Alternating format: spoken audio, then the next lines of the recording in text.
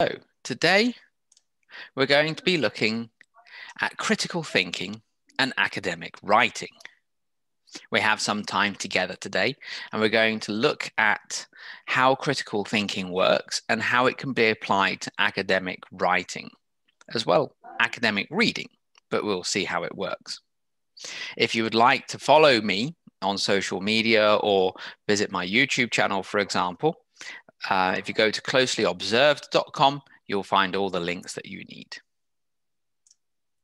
So when we start off, we have to ask ourselves this most important question. What is critical thinking?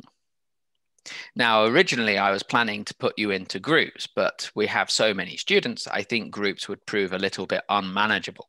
So the easiest thing for us to do, I think, would be to work independently, but together on Padlet.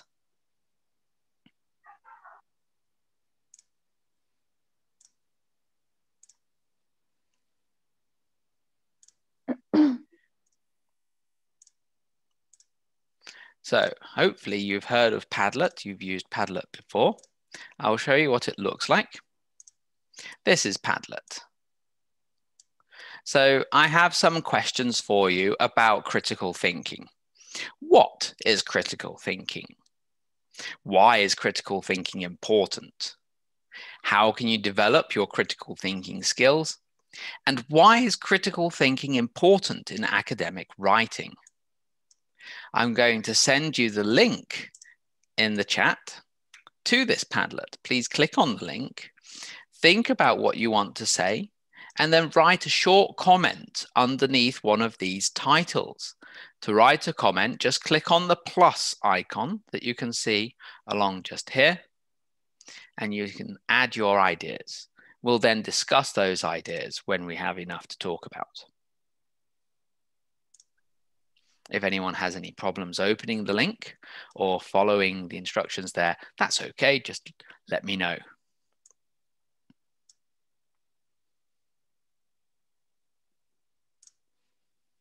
Oh, wonderful. A couple of students are already writing their ideas. This is brilliant. Thank you, Mr. Hasibur Rehman. If you could write that, which is very clever, put it into the Padlet, I would really appreciate it. That would be wonderful. We're already getting some very clever ideas through. This is really good. It's unfortunate. This is the first time this has happened to me, that students have come into the room with this sort of behavior. They are really very, this is very disgusting. This is very disgusting. Excuse me, sir. Basically, these students so we are really sorry for that. That's okay. Those of you who are here, you are perfectly wonderful. Sorry for their disrespectful behavior, sir. Really sorry. That's not a problem. Water off a duck's back, as we say. We say sorry on the behalf of these people. They are very irrespective, sir. Thank you. Sir. That's completely okay. Let's enjoy the lesson together, and let's not worry about these people. Family background. The people they show their family background who abusing. Okay, leave it and focus your lecture. Focus your lecture, please. It's very kind of you all to say these things, though. Thank you.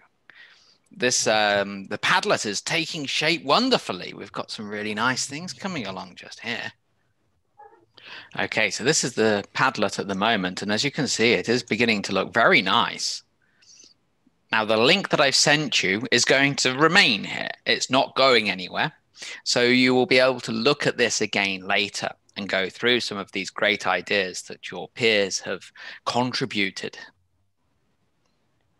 I'll just give you another moment. If you can think a little bit more about how to develop your critical thinking skills and why it's important in academic writing, that would be great. And we're going to be able to come back to this later towards the end of our session together. Fantastic work. Really well done, everybody. This is really good to see. You've definitely got a good background in critical thinking. Hopefully today we'll be able to have a bit of practice of critical thinking, but I don't think that I'm going to be able to show you anything particularly new, because it looks like you know a lot of stuff. You know at least as much as I do, if not more. So let's take a look together, shall we? What is critical thinking? I like this one. Critical thinking is deep analysis of any situation we face. Indeed it is, and we're going to do a bit of practice of that in a moment. Critical thinking refers to the evaluation of ideas or what you read or listen rather than accepting it as it is. That's really well put. I like that. It's a very nicely formed sentence, first of all, but also it encapsulates a lot of what is really important here. Critical thinking means thinking out of the box, or in a nutshell, we can say that it is the ability to think in different perspectives. Some think it is negative thinking, yet it is not. I would agree. I think the problem that a lot of people have with critical thinking is that they think that it's very difficult to do because it's something that's very creative. But I don't completely agree with that myself. I don't think it's necessary to be very creative when it comes to critical thinking. I think you need to have an idea of the process and you need to follow that process. So when you say thinking outside of the box, a lot of people are a little bit intimidated by that kind of idea, and rightly so. I mean, we're put into these boxes all of our life, and to think that you can think yourself outside of it can be pretty scary.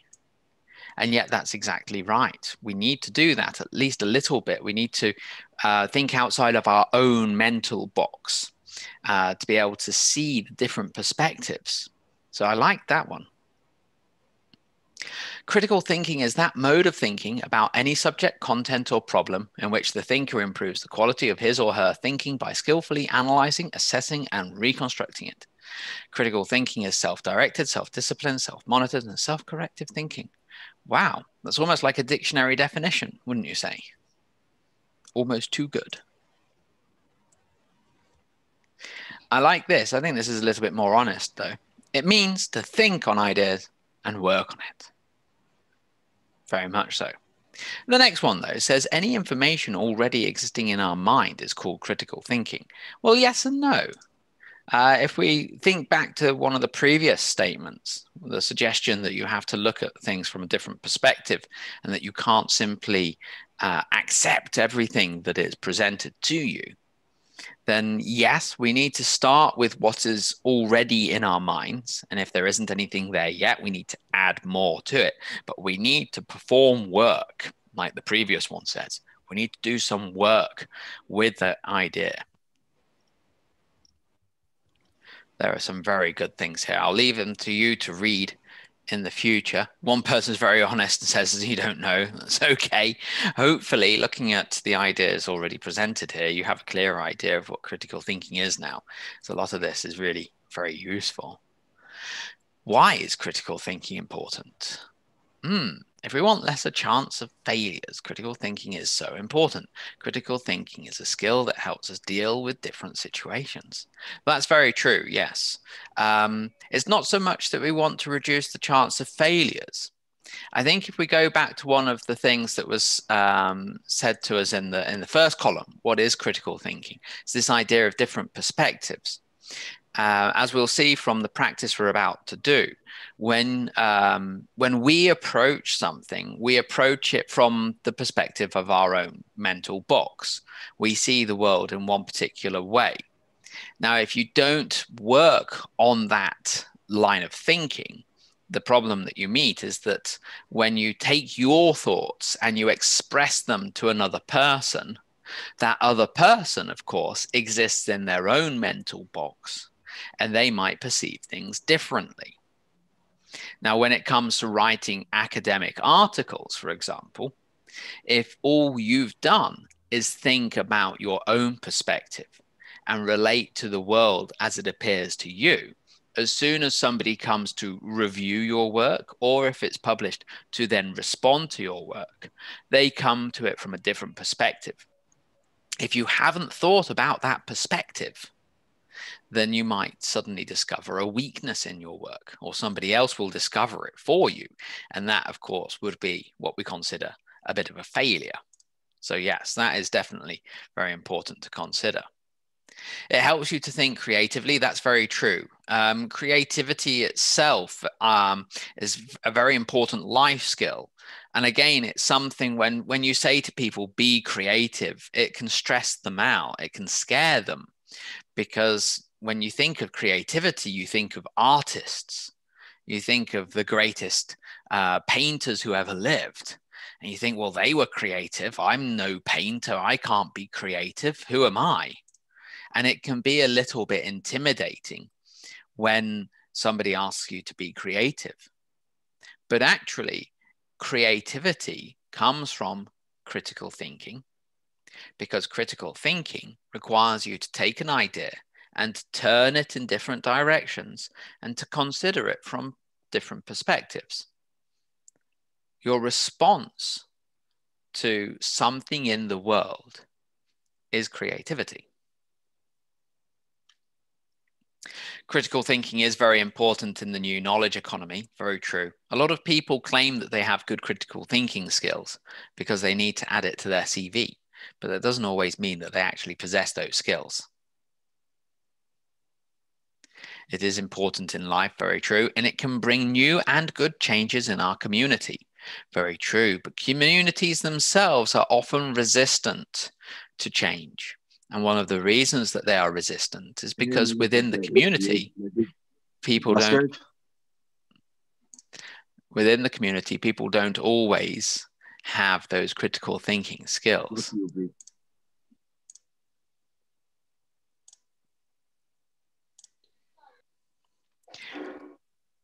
Critical thinking enhances language and presentation skills.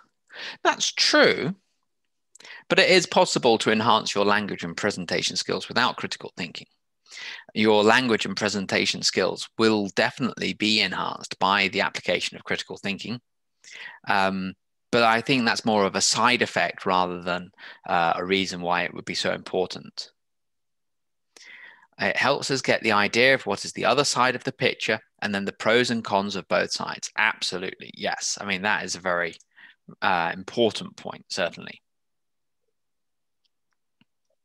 And I like this last one, importance of critical thinking. It gives us new domains. It's very true. By critically thinking about a topic, you might suddenly open the door wider and discover that there is a whole world waiting there, where previously people had thought there was only one little idea. Think about the explosion of interest in science around the turn of the 20th century with the advent of quantum realms, quantum mechanics and things like that. Up until the end of the 19th, heading into the 20th century, a lot of people talked about the end of science. And he said, very soon we will have learned everything there is to learn. We will know everything there is to know. And then suddenly you had the first quantum scientists coming along saying, actually, that's not quite true the way we see it. So talking about how you can develop your critical thinking skills and why it's important to academic writing, we are going to come back to those two things very soon. But first, we're going to do some practice of critical thinking skills. And again, I'm going to ask you mostly to use the chat to submit your ideas. And I will ask a couple of you, those of you who have listed yourselves as 5s, I'm going to ask you to contribute 1 or 2 of your ideas. So here we are back again at our little presentation. And here is our little topic to discuss. This is a photo that I took a couple of years ago at a football match. This was a football match here in Poland. And as you can see, the sky is dark. And that raises a question. Why is the sky dark at night? Why could it be? Why is the sky dark at night? Sir, should we answer this in the chat box? Please do, yes. And then I'm going to ask a couple of you to speak. Okay, sir. So why is the sky dark at night? Think about it for a moment. But remember the points that you raised on the Padlet. You take an idea. We know the sky is dark at night, as you can see in the picture. And you're going to take that idea and you're going to turn it and think about it in different directions. Implicated dust between stars and perhaps between galaxies. Yes, that's possible. This is natural. Okay. So, Sajid, could you expand on that idea a little bit more? Let's treat it a little bit more.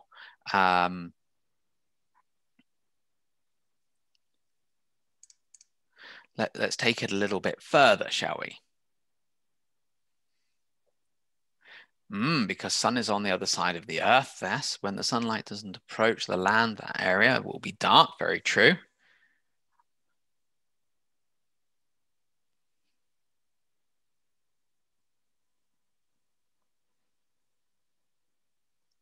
Excellent. So several of you have really taken this idea of critical thinking and you're applying it here. That's great. You're looking at a phenomenon in the world and you are giving an explanation for it. Could be a cloudy night, certainly. There is no sun or other source of light. That's very interesting. Oh, I like this one from Usman Naim. The orientation of the Earth with the sun at that time and our location on Earth. We are like at the other end of an eclipse, but we are on the planet being eclipsed. Very smart. I like it. Hamid says the absence of something usually gives rise to something else. In this case, the absence of light. Very nice. I like it. Mr. Mohammed Huzaifa says, because the color of the sky is black. But then I suppose the question becomes, is black a color or is black the absence of color?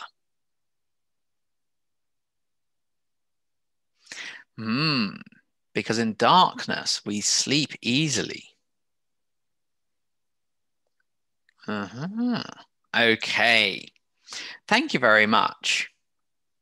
So, I've got 2 of the 3 answers that I was expecting and hoping to see. And we're going to look at these ideas critically. And the first idea is the sky is dark because it's easier for people to sleep when it's dark.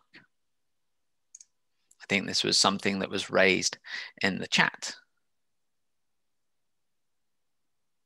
The sky is dark because it's easier for people to sleep when it's dark.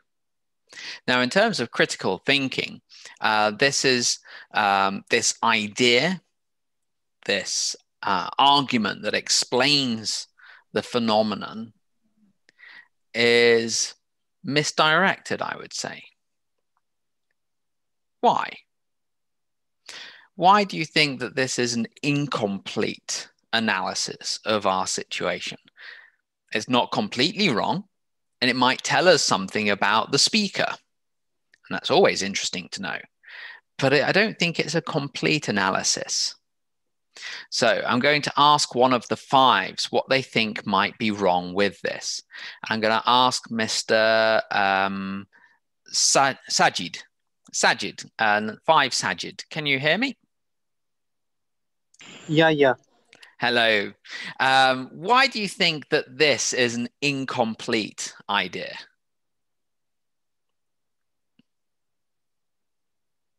Sir, actually, our mind have different neurons. So when we sleep at night, if night is dark, so we sleep easily. If night is not dark, so we can't sleep easily. Certainly. Yes. But the idea here is that we're going to take this argument, this explanation of something in the world, and we're going to look at it from a different perspective. So let me ask you, when it's dark, does everybody sleep?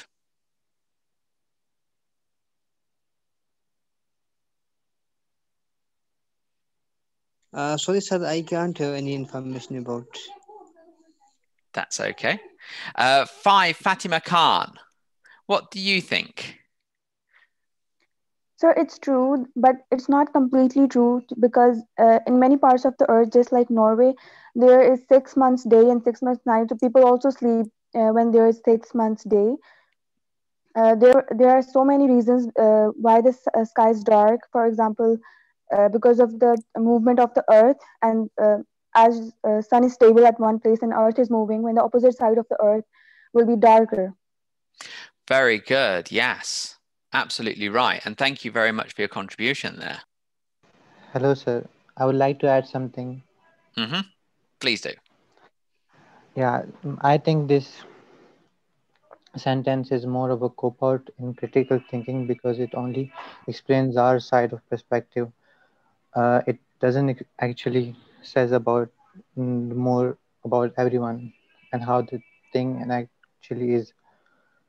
So I would say it's more of a cop out in critical thinking. I wouldn't That's say it's a right. sound conclusion. Very good. Very well Sir, I have argued. a question, sir. Yes, please go Sir, ahead. can I add? Yes. Sir, we have to give an argument about this statement written on the screen or the question that was asked previously. Well, right now we're looking at this statement and we're looking at why it's limited, why it doesn't show sir, about, particularly good critical darkness thinking. Of night. Please go ahead. About the darkness of night, sir, we say when Earth rotates, it's the changing of day, and when the sun rotates. So there are a lot of reasons, scientific reasons, due to which the sky is dark at night. That's very and true. This statement just shows the perspective of the writer that it is night because it is easier for people to sleep. And these statements look like a prehistoric statement before the science. Well, yes and no. I mean, this is the great thing about critical thinking is that we have to take an idea and we have to look at it from different perspectives. I think that's very key to the whole process. You're right that maybe it's a reflection of, well, I wouldn't want to say primitive thinking, but there is something to it. We have evolved to sleep at night because it is easier to sleep at night. A lot of animals do sleep at night. We call them diurnal. And there are others that are awake at night. We call those nocturnal. We have the words to describe them. All creatures sleep. It really seems now that the more research we do, the more we can see that every single species of animal sleeps at some stage. And yes, we do find it easier to sleep in the dark. Is it easier to sleep in day? Sir, can I add something about? Yes, go ahead. Sir, as I think that this statement is not completely true, because most of us sleep at day. Sir, sleep is the state of when somebody tried from work, then they can easily sleep. If the person not try. You mean sleep is intentional, something intentional, yes, that whenever we feel we can sleep. Okay. Yes, sir, I can. Yes, well, it is true that we show a preference for darkness for sleeping. And a lot of people complain when they try to sleep during the day that it's too bright. They need thick, heavy curtains to block out the light. Okay, so yes, you're right. In the chat there, every organism has their own biological clocks. And yeah, we can't disrupt them too much. It disrupts our sleep, certainly.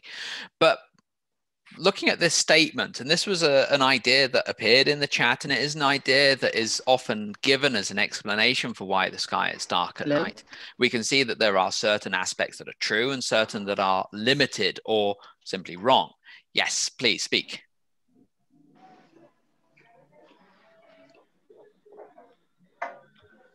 Sir, my question is about when sun rotates around Earth.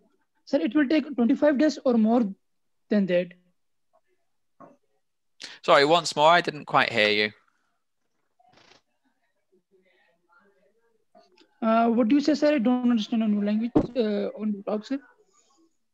Sorry, I didn't hear everything that you said. I think there was a connection problem.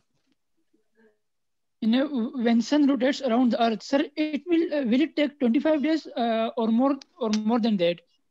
For what? The sun to rotate around the earth? Yes, sir. Oh, the sun doesn't rotate around the earth, though.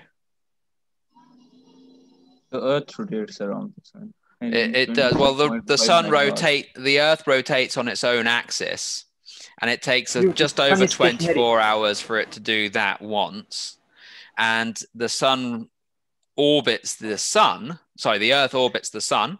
The earth orbits the sun. It takes about 365 days for that to happen. Okay. The next argument put forward to explain this is that the sky is dark because the sun is on the other side of the earth at night. And I like this, the way of expressing this in the chat. Somebody said it's a little bit like during an eclipse, only in this case, the eclipse is caused by the whole earth being between us and the sun.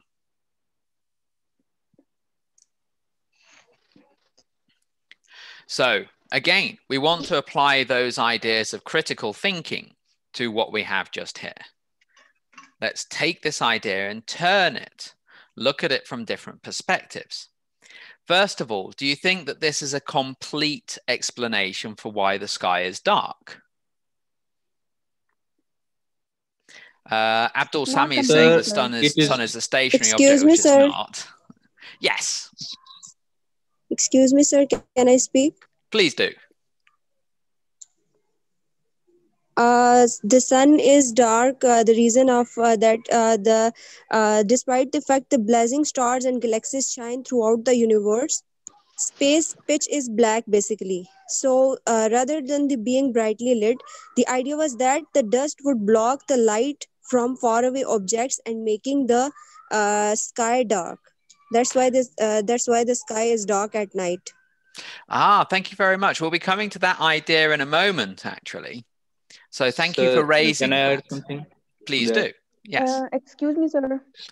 One at a time. The sky is dark, and it seems to us that it is dark at night, and it is never lit. The light of the sun reaches the planet, and that's why, due to that light, our atmosphere glows, and it seems as there is light everywhere. Due to the light of the sun, the sky basically is dark and an empty space. Interesting. Okay. Who was also asking? Continue. Sir, Fatima Khan. Yeah. Sir, please. my perspective is sky is always dark. Sky is never blue. We see it blue just because of the ozone layers and the light that reaches the earth and the part of earth that reaches the sunlight.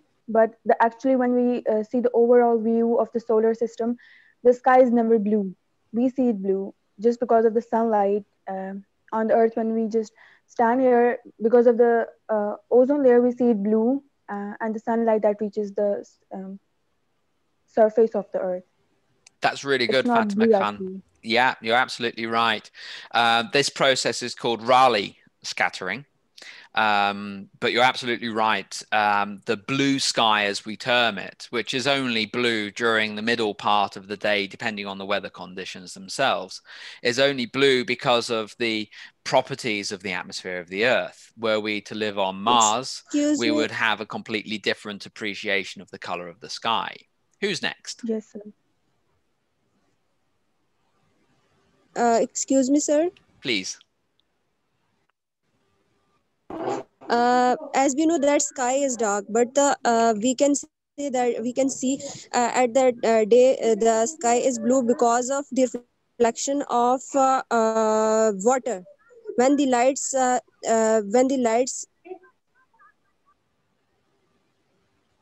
Okay, I know what you're trying to say Continue, please. here, that the blue sky is caused by a reflection of water, but we know that that's not the case. We can test that by going to a place where there is no water, such as in the middle of a desert, and we will still see that the sky is blue. However, it's not a matter of the sky being blue, it's whether there is light or there is dark. Now, we can agree. We can agree that this argument, this idea that the sky is dark because the sun is on the other side of the earth at night, is a good argument for explaining quite a lot. But what we want to do here in terms of critical thinking is to go a little bit further. And we want to look at some of the additional effects or consequences of the fact that the sky is dark. Is it always dark for the same amount of time? Is there always the same period of dark night and light day? And we know that there isn't. So why not? Why is there a difference in the amount of daylight that we receive each day? So this Sir, is due may I to the speak? orbit of the Earth. Good. Keep going. Keep going. Tell me more. It is closer to the sun during the summers, and so the surface area of the Earth exposed to the sun is greater. Very good. And so Sir, when it we is because picture of the the tilt of the Earth, Earth. yes, very good. It's the axis of the Earth. When we picture the Earth, if we picture it spinning on its axis like this, then we're going to end up with an equal amount of day and an equal amount of night. And that's not what we observe. In fact, as you've rightly said, the axis is tilted. It's at an angle like this. And this therefore accounts for the seasons that we see in different parts of the Earth. Depending on which side is facing the sun for longer, we would get summer. And the side that is facing away from the sun longer would also get winter. And this is something that you get by approaching this statement using your critical thinking skills. That's the key point that I want to address here. And we'll see why that's important when we soon turn our attention to academic writing. There is one other idea which has been raised, and that is this. The sky is dark because the universe is probably not infinitely large or infinitely old. Now, some of you have already kind of touched on this, but would anyone like to give an explanation of this?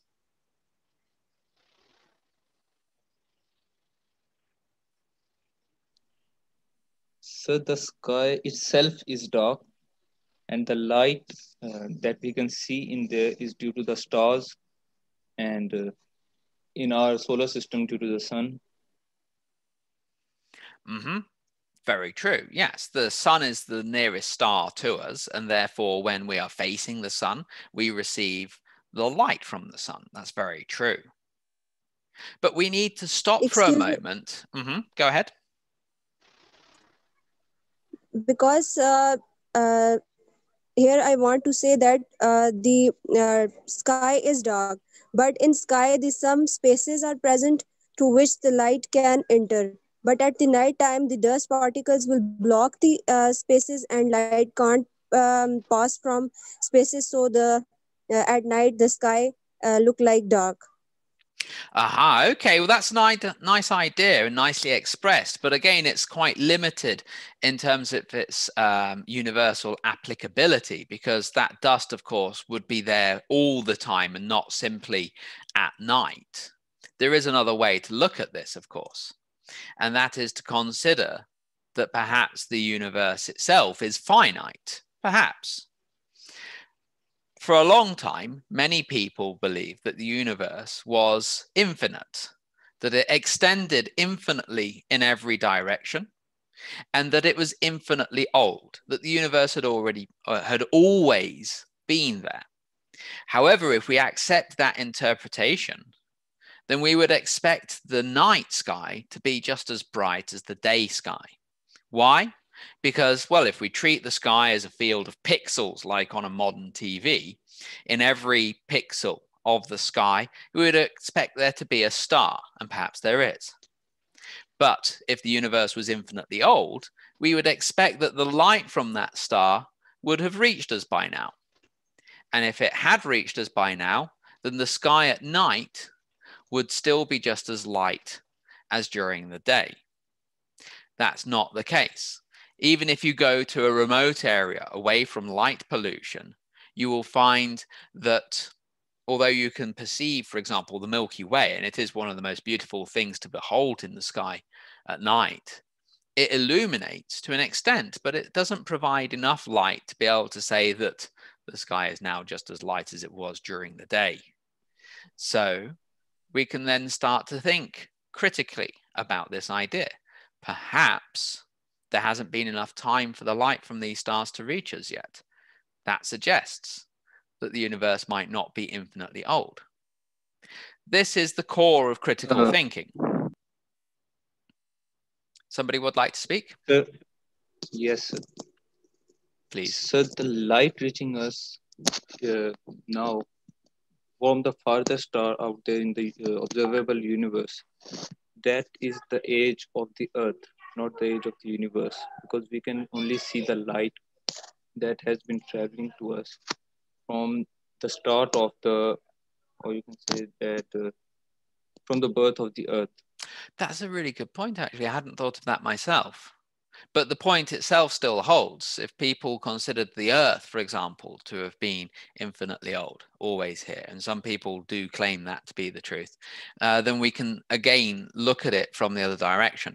Although the age of the Earth here, I don't think is that relevant, but I do like the point because that's taking this idea and you're turning it and you're looking at it critically from another perspective. You are examining it from another side, like a diamond, examining its facets. And I think that's really, really good because that shows that you're a critical thinker. Now, this idea, this is actually expressed by Olber's paradox. So if you've ever read about Olber's paradox, this is the story that we're following here. This is a paradox that has interested scientists for many centuries now.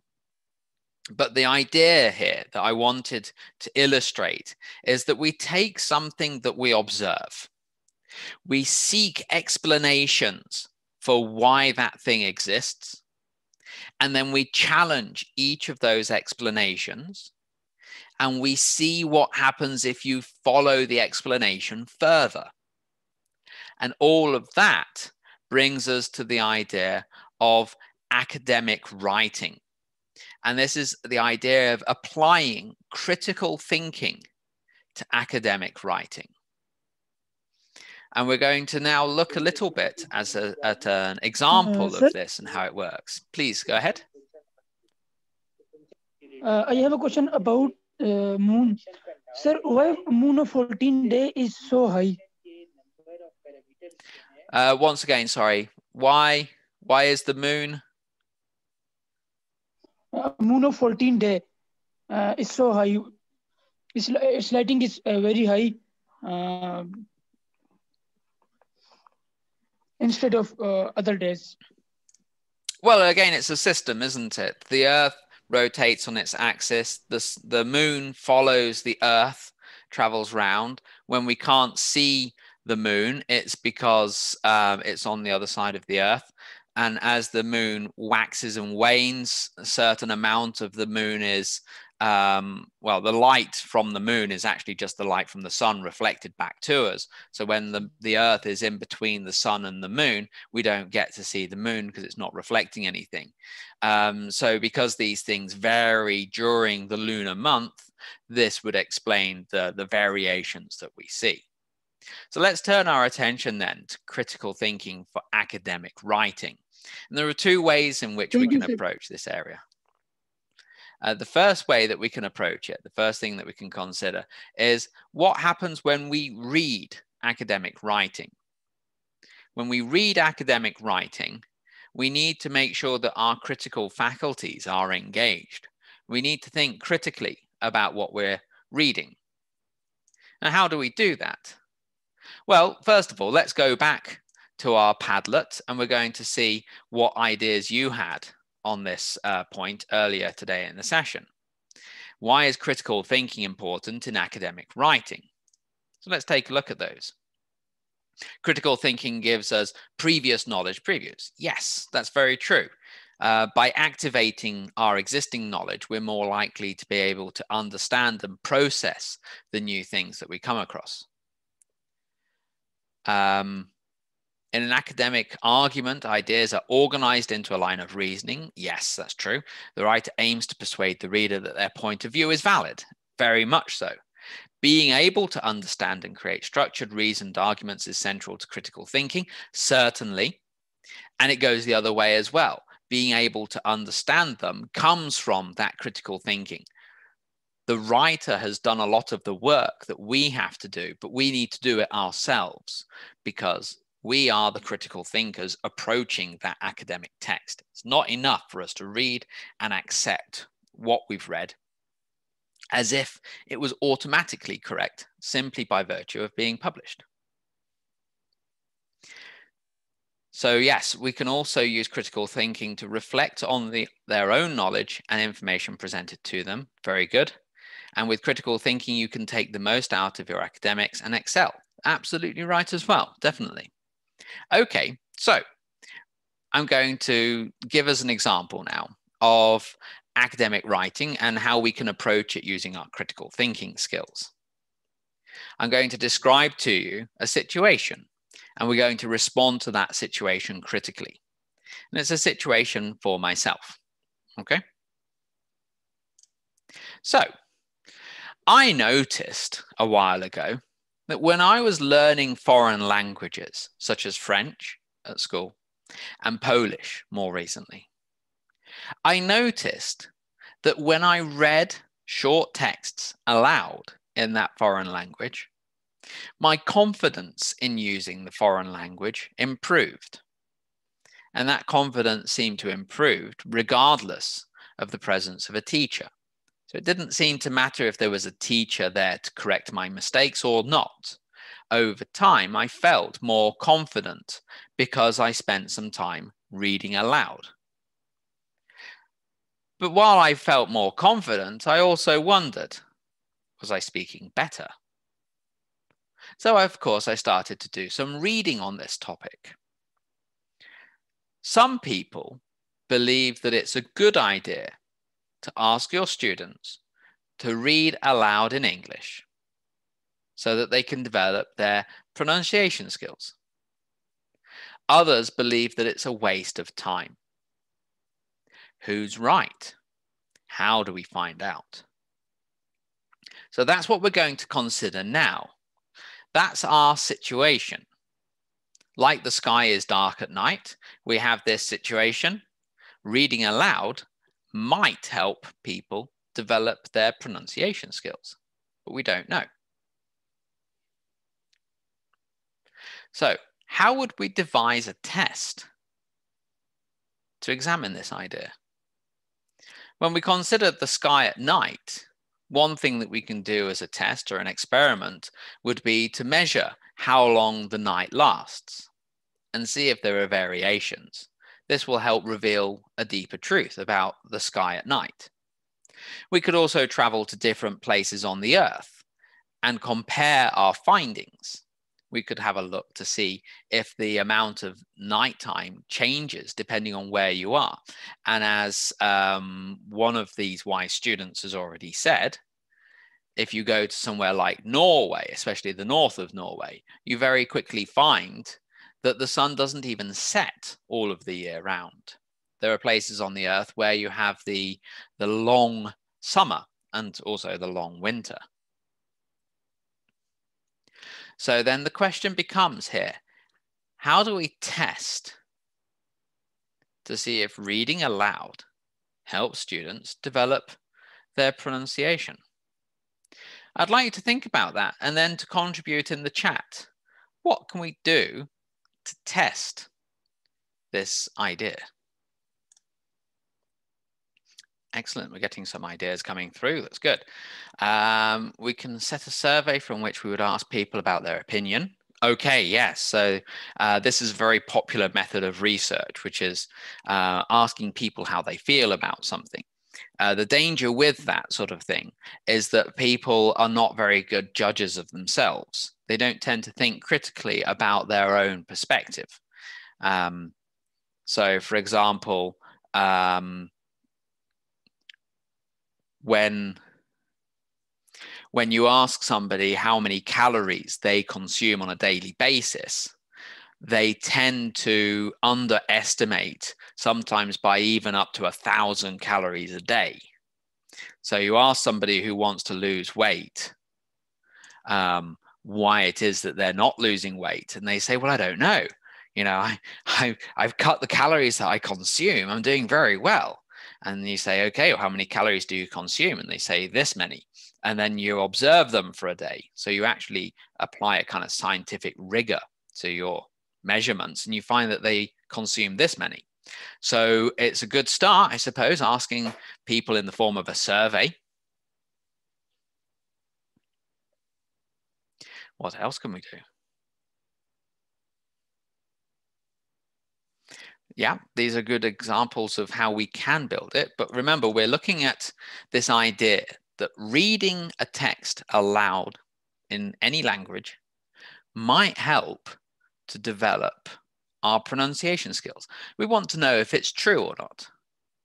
So just as we considered whether the sky is dark at night for one reason or another, we're going to do the same here. Hamid says, I think this is purely subjective and this depends on the student. If they get benefit from that, because in any test, we can only test it on a number of students, which can't speak for the entirety. So I think the teacher can try the method to see if any benefits are shown. Very true. But again, we want to be as objective as possible. And I don't think it is purely subjective. I think that there are ways of doing it.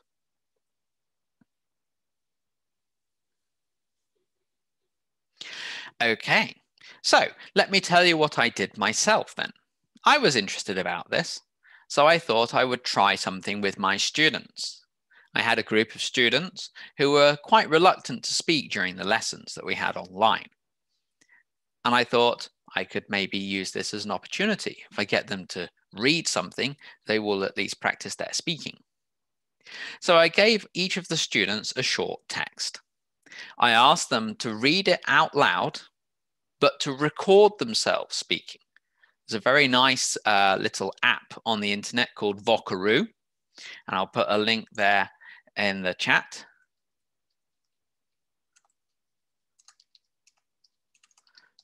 It's a cloud-based service, which means that you record on the internet, it generates a link. I got my students to send me the link, and then I listened to what they had produced. So I gave them a short text of about 100 words, and I asked each of my students to record themselves speaking.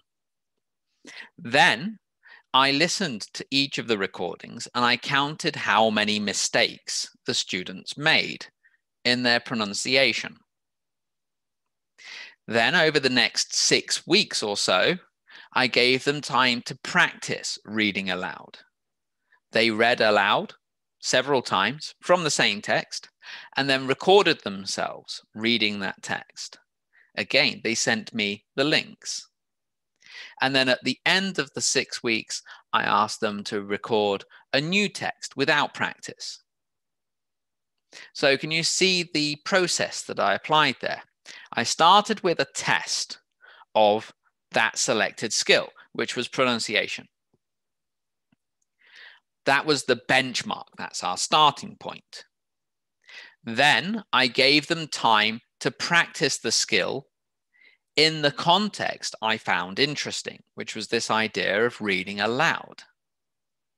And then at the end, I gave them another test so that I could compare their performance, the before and the after.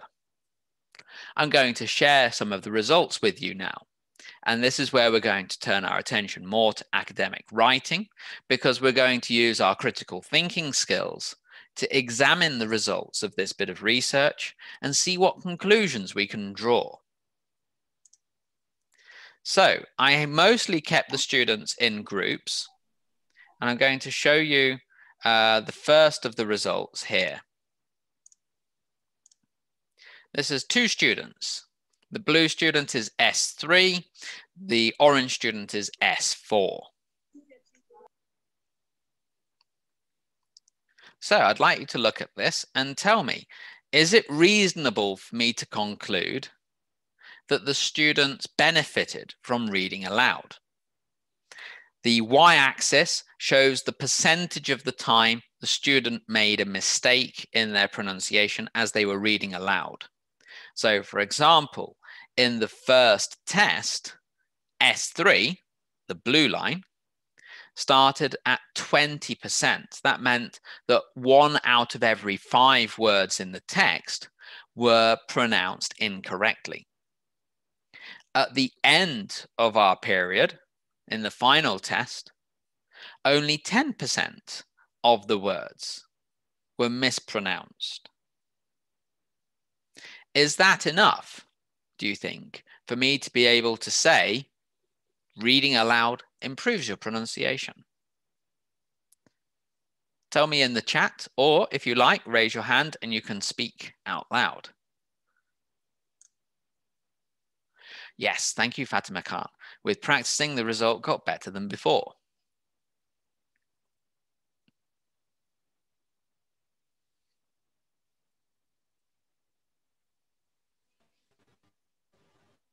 But is there anything else that's happening here?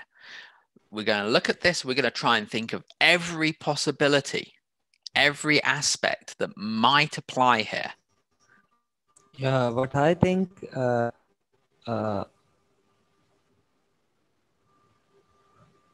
Please go ahead.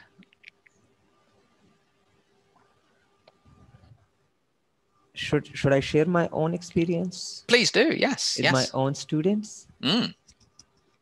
Yeah. What I think, language is a skill, and skill needs a lot of practice when you want to develop it. So reading aloud makes student able to practice pronunciation. Especially you told us about software. You suggested as a software. So by reading aloud, students can develop their skills as they practice pronunciation. And whenever they are reading aloud in front of teacher, a teacher can note their mistakes, their errors, their pronunciation errors. So reading aloud is good. It's a practice. Exactly, but I wanted to know more than that. Yeah. I wanted to be sure of it. So I'll address what you've raised in a moment. First, somebody's asking how to use Vocaroo. So I'll just show the website. I've already linked to it in the chat. Now, it's a very simple website, as you can see. There's almost nothing to it. You can upload if you wish, but you don't have to.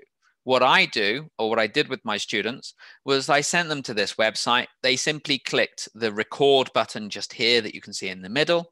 They spoke into their microphone to record themselves speaking. And then it generates a link. They sent the link to me in the chat, and I saved that in a spreadsheet so that I was able to listen to my students later in the class. I didn't want them to read in the class. I had 10 students in the class, and if I waited 2 minutes for each of the students to read a short text, that would be 20 minutes of the lesson completely lost, and that's too much. So my idea was to use Vocaroo so that they could do it all simultaneously. Instead of taking 20 minutes for 10 students to say something, it only took about 2 minutes for each student to say something, record it here and send the link to me. And it really sped up the process. I was worried otherwise that I would be wasting time in the lesson, because what would the other students be doing whilst their peers were reading aloud? They wouldn't be listening. There's no chance that they would be listening. So yeah, the question is though, are there any other possibilities? Remember, you've already come up with these great ideas in our Padlet, things like think outside of the box. So look again at this chart. As you can see, the students had an initial test and a final test. And in between the two, they had 6 practices. Is there anything else that you can think could explain the improvement?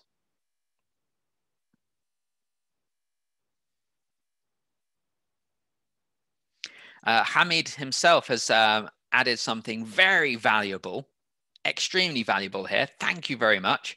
He says that he'd agree that the students definitely showed improvement, but the graph only shows the impact on those two students, and that the results gathered with a different group might be different. But I want you to think a little bit more. Think critically. There's something else, something that we might be missing. When I asked my students to record themselves the first time, it was novel. It was completely new. It was a new experience for them. Do you think they understood why they were doing it?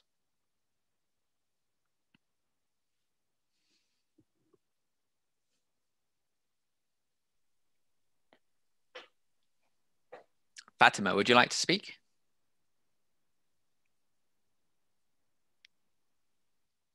So obviously they should have, like, there must be an idea to them that why are they.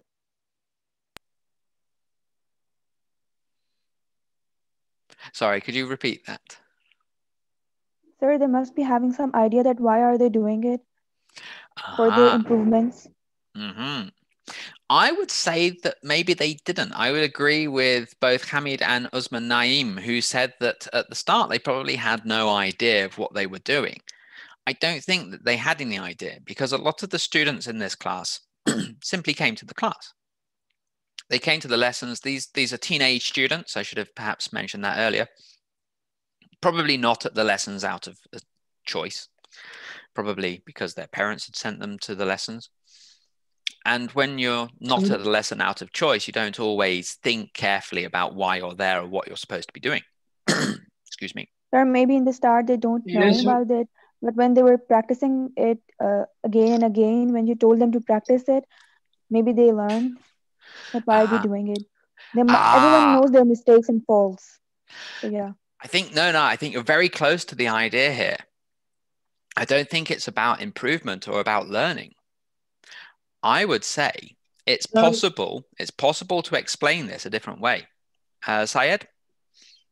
Yes. Sir, I am thinking that the student will reflect on their own work in the best possible way if they are speaking and recording their own videos. Sir.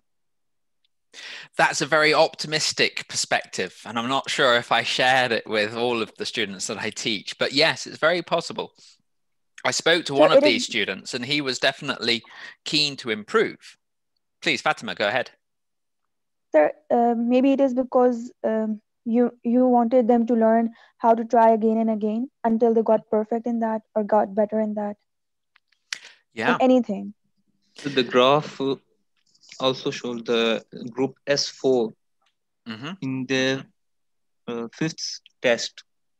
They got about 0% mistakes. Sorry, S4. So S4 is a student, and this is the orange line, yeah? So in the first test, they got about 14% of mistakes. And then went down to 0. No, they're never at 0. The 0 line is right at the bottom, if you see.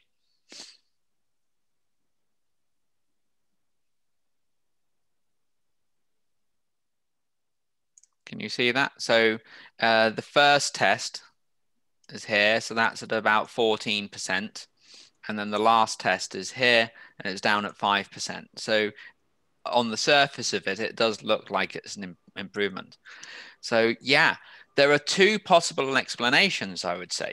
Maybe more, actually, but two that immediately spring to mind. And because we are looking at critical thinking, we need to consider both of those possibilities. The first one is that this idea of the repetition and the additional practice help them develop their skills. Very true. And connected to that is this idea that they were reflecting more on their abilities. They reflected on the mistakes they made. They reflected on what they were doing, what they weren't doing right. There is another possibility, though, and this is kind of experimental bias. As the students became more aware that they were being tested, their natural inclination to work so that they could do well in the test became more apparent. If you don't tell a student that this is a test, they won't treat it like a test. They will be less careful, let's say. But when they start to become conscious of the test nature of what's happening, they might pay more attention and try harder. Now, this is something that I can't isolate, but as a critical thinker and as somebody who wants to write academically, I need to think about these things.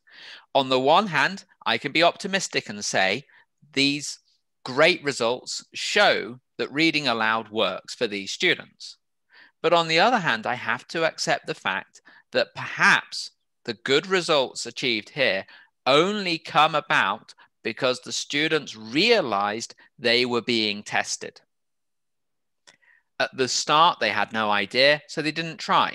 At the end, they thought, oh, I think this is a test. I think the teacher is testing us. We better try hard. And that could account for the difference. I have no way of knowing, because even if I ask the students, did you think it was because it was a test? Was that why you tried harder? Is that why you did better? They won't know. There's no way for them to know. Let me show you another group. Here I have two students, and as you can see, there are some gaps in the chart, and these gaps are because they were absent. The students were absent for some of the lessons. So in this group, the blue student S1 started at about 14%, the orange student S2 started about 13%, and at the end of our period, they achieved results that were broadly similar to at the start. How can I explain this? Is it that their pronunciation was good enough all the time? Is it that they didn't really engage with the practice? Is it that they didn't care to try? How am I to know? What do you think? Sir, there is famous saying that perfect practice makes the man perfect, but also we need interest in the field that what we do.